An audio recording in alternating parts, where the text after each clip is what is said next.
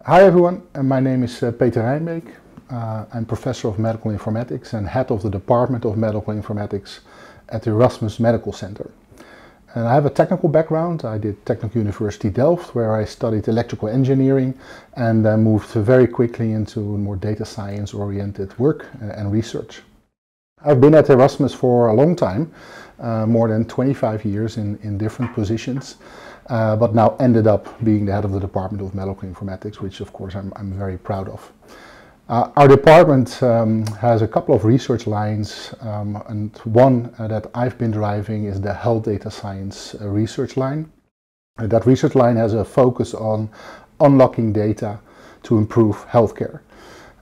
So the aim is really to create a kind of learning healthcare system where we learn from every individual item that a patient is generating for the next patient. Now that sounds obvious, but it's quite challenging, and our group is therefore focusing on a couple of different elements. First of all, improving interoperability of data, so making sure that we can unlock the data to learn from it. I'll talk a bit about that.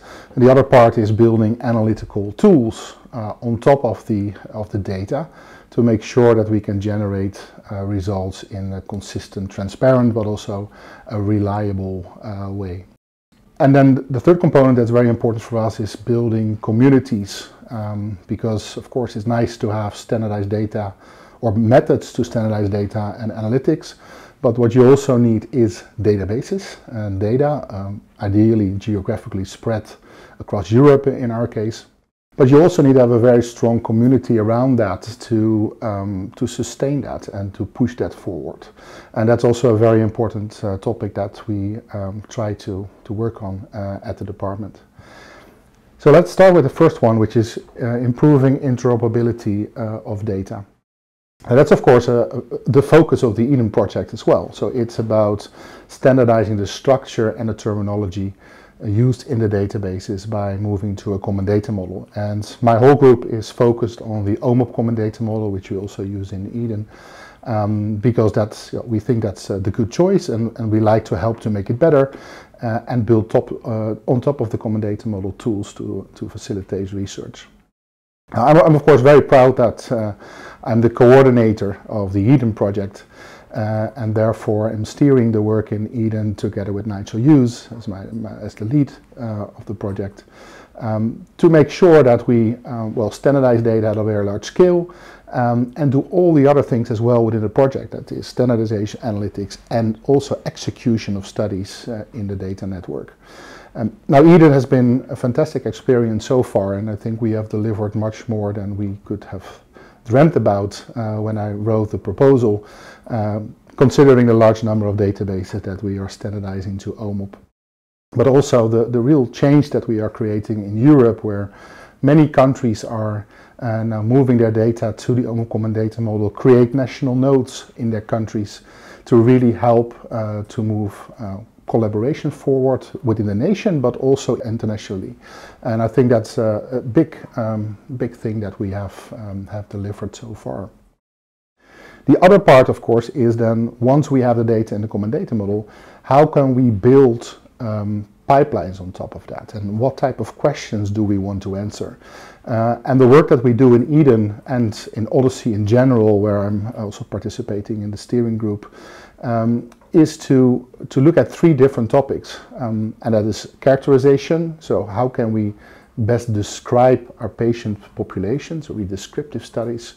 Effect estimation, population level effect estimation, where we look at the effect of drugs on the safety and effectiveness and perform studies to compare two different drugs against each other and build all kind of interesting tools for that. And the third component is patient level prediction. So that is how to build prediction models, knowing all the information in the medical record.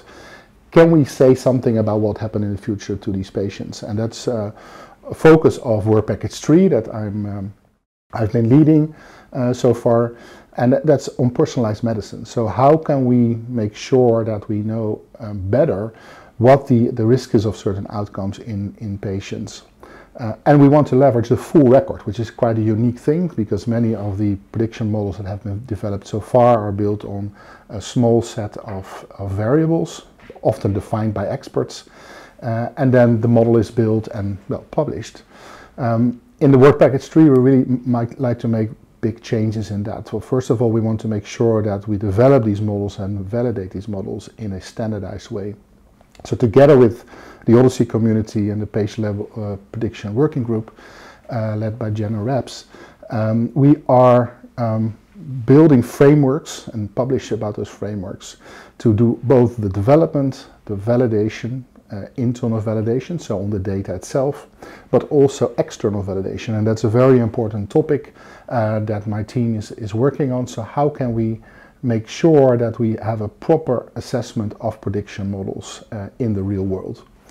And this is, of course, highly facilitated by the common data model, because if we build a prediction model on the CDM here in Rotterdam, we can then quite easily validate that model on another database somewhere else in the world. And my students, you'll hear more from them, they have been thinking about methods how to do that, also run studies on the network to see how well this works with clinical questions. And I think that's a very big step forward to scale this up to the level that we have accomplished so far. In our health data science group, we work on all three topics. I focused a bit on the prediction world, but also characterization is a topic that some of the students may talk about how do we actually look at treatment patterns over time, how do we describe drug utilization patterns, for example. And on the effect estimation side, we also have people that work on that topic to look at heterogeneity of treatment effect. So how can we actually look at the effect of drugs in different risk strata? So if you are at a higher risk of something, does it actually matter which pill you take? Or is that different from a person who may not be at a high risk? And that could impact the choice of medication, the choice of treatment by the clinicians. Now, this is a quite exciting field. It's pretty broad, and it also means that we have to think about education. So how do we train people to get familiar with all these new techniques? So that's why the component of community building is also so important for my team. We do that through organizing symposia like the Odyssey Symposium, where we have trainings, online trainings, or face-to-face trainings, I should say.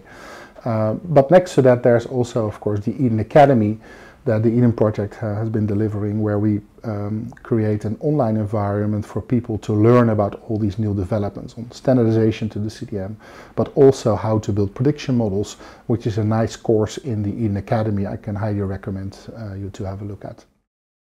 So in conclusion, I think we've done a lot of work. We have really made a paradigm shift on the use of observational data for these three different questions: characterization, prediction, and effect estimation. But there's also still a lot of work to do, and I'm quite happy that the community has grown and there are so many more people in the world that are now leveraging our tools and improve them, from people in Denmark that build models, prediction models, to all kind of other efforts that are being done.